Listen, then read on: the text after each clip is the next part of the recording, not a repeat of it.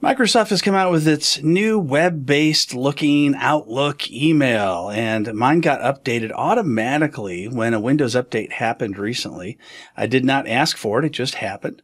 And here it is. So far it doesn't look that much different, but you'll notice that a lot of the menus are gone. So the menus at the top are not the same as they used to be. On the left-hand side, after we get to email, we have our calendar. Most of the time, people like to go with either the work week or the day. So that doesn't look that much different. And then we have our people section.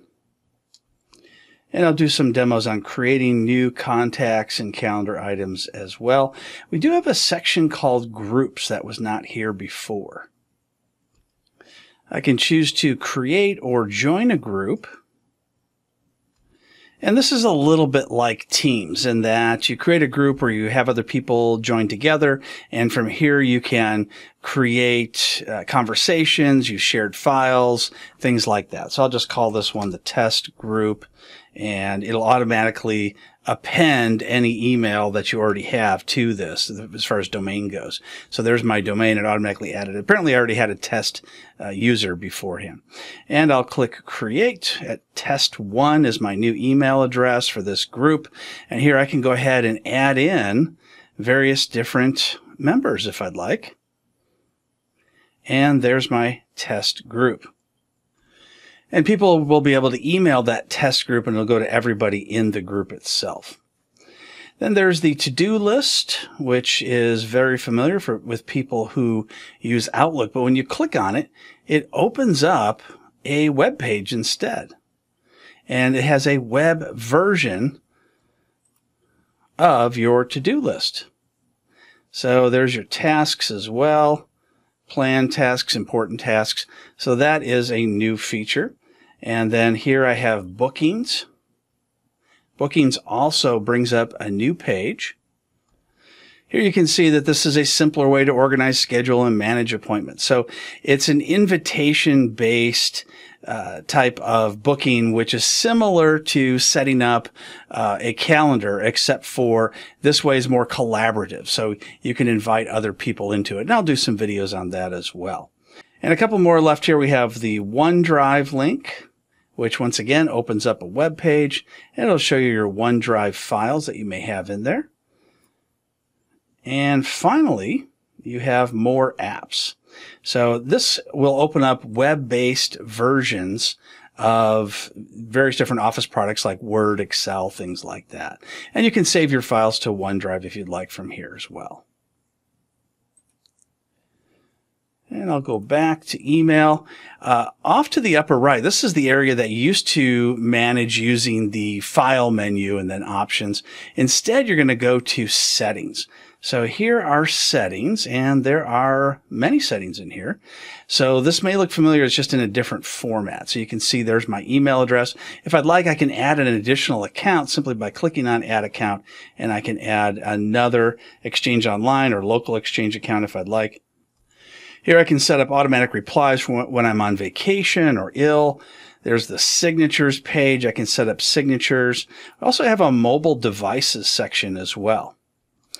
And this allows you to do things that usually only the administrator would be able to do, and that is do a remote wipe in case you lose your phone. And you can also do a recovery password as well. So this is a nice additional feature. General has some of the familiar types of settings here, such as language and time, appearance, things like that, notifications, etc. Under Mail, you've got lots of options. There are some new ones. One of the more interesting ones here is the retention policies. This allows you to decide how long items in your mailbox are going to be saved. So you can choose never delete, 1 week, etc., etc. Of course, most people are going to choose the never delete, which is the default if you don't set it up. And I'll click Save. There's also a quick steps section that are rules applied manually per message. So what you can do is you can add a quick step, and I'll just create a name for this one. I'll call this one copy to, and then I can choose an action and choose copy to, for example.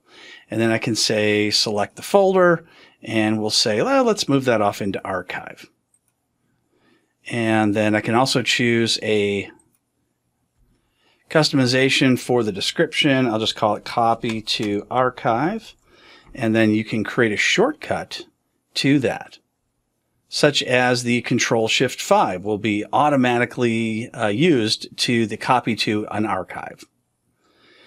And under calendar, you've got some options here. I'm going to choose to save those changes. We have the events and invitations, weather, which is something that's been around for a few years. Events from email.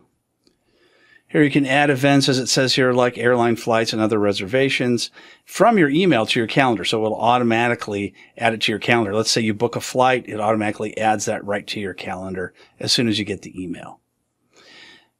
People, you can display contacts by first name or last name. There's not a lot there that you can do, but that is also an option for you. At the top, you can see that there are notifications in case you have any. And then you also have this little light bulb for tips. So you can look at unread items for tips, or read items if you'd like, on what's going on there. And then you can click on My Day, which is sort of a shortcut to your calendar that shows up off to the right that tells you what's happening. You could also click this little button here, which will then expand on that for you if you'd like. So that's just a general overview of the new web-based Outlook that came out in late 2023, and it's been updated again in early 2024, and I'm sure it will be constantly updated throughout the years. I'll be making some additional tutorials on this. If you have any suggestions on things you'd like to learn, I would be happy to take them and add them into this playlist.